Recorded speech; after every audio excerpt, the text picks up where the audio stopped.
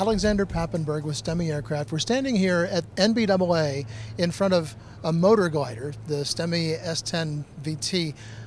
Why are you at this show? Well, lots of corporate pilots fly from A to B IFR during the workday, and on weekends they want to fly a real aeroplane. So they come here, look at it, and fall in love, because this is high performance in going places and in soaring.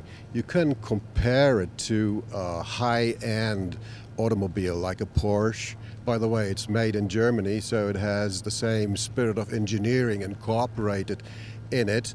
And it goes, well, like hell. 140 knots at 10,000 feet on 5 gallons of gas, and you can use mogas. And if you don't want to do that, then you fold in the prop, you close the nose dome, and you glide. You're a high-performance glider, 50-to-1 glide ratio, which means for 1 foot you go down, you go forward 50 feet. And that is competitive. The other aspect of the airplane is that it has a variable pitch prop. You get full performance on takeoff, and once you're up at cruising altitude, you change the pitch and you gain more power. The engine is in the back. That means very close to the center of gravity, which allows us that you can seat people side by side. In a normal glider, people are sitting one in front, one in back. So the one in the back looks at the head of the other one. It's not really a social affair. Here you share the pleasure of flying side by side. And also in a teaching situation, the instructor is next to his student and can guide his hand directly. So that's a big advantage.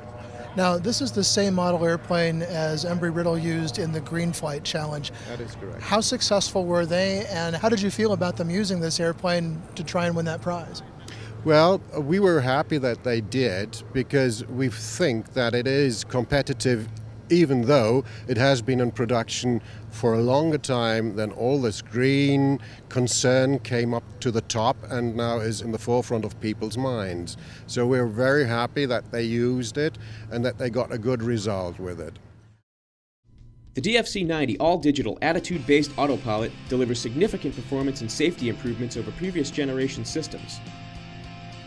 Its innovative flight envelope protection guards against autopilot-induced stalls, and the straight and level mode provides one-button recovery from unusual attitudes for an added measure of safety. Immensely popular within the cirrus community, the DFC-90 is now being made available for a growing list of aircraft including Piper Matrix and Mirage, Cessna 182s, and Beech Bonanzas and Barons. Fly with confidence. Fly with DFC-90. Take us through some of the performance numbers. How long to climb? You said it was a 140-knot airplane. What does this mean to a pilot? Well, a pilot wants to know, when I have to start flying, how long does it take me to get airborne? 675 feet on a normal day with standard temperature, which is good, it's very good. Then you climb up with a climb rate of around 750 feet per minute, which is very respectable. Once you're in cruise configuration, you motor along at 140 knots, which is a lot of power. And the gliding configuration is you can play between 90 knots and 145 knots. So whenever you are in a thermal, you want to stay in there, spiral up, you bring the power back. And if you want to go to a next thermal, you want to go fast and not losing much altitude, so you speed up. And for that purpose, the flaps on that aeroplane are not in the normal configuration only going down, but you can also go negative, which brings the nose really in the line of flight, which gives you less drag and more speed. Talk to us a little bit about the kind of configuration that allows the airplane to be both a powered airplane and a glider. Is it a complicated process to make that transition in flight?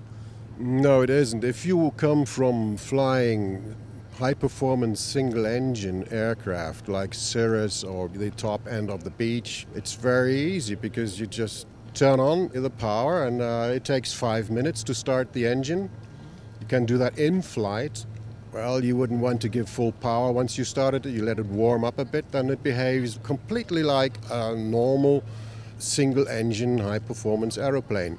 Now, it has a tail wheel, which is steerable, and that is the tail dragger configuration. The airplanes before the Second World War, they were all tail draggers, because that was how they were built.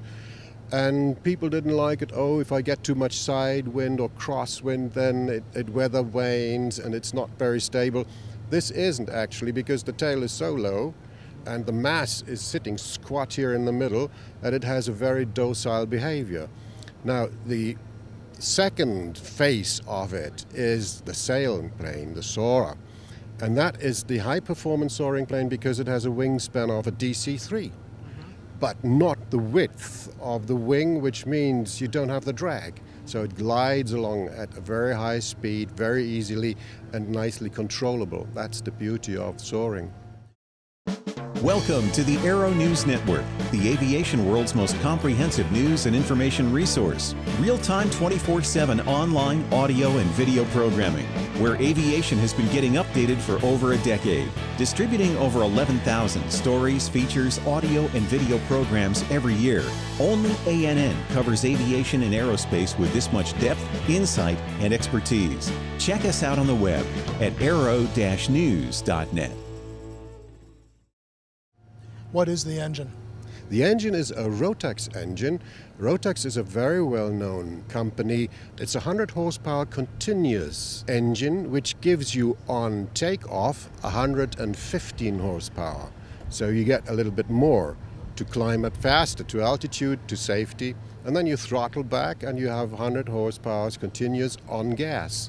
And you can choose between avgas or mogas. So the concept is of that aeroplane, you do not want to be living close to a glider port necessarily. You don't want to have a tow plane to wait for in line to be towed up to an altitude where you can soar. Once you soar, you have always in the back of your mind, do I get back? Can I make it? Or do I have to land on a motorway or on a highway or in a field? You don't. Once you think you are too low and you can't get back to the field, switch on the engine, 5 seconds, let it warm up a bit, and you fly home. So it's the safety. Are you seeing a lot of interest here at NBAA this week?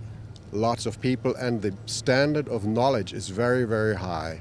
It's not like that someone comes around and says, oh, what is this? No, they want to know, what are the numbers, how much is it, and can I have one? And how much is it?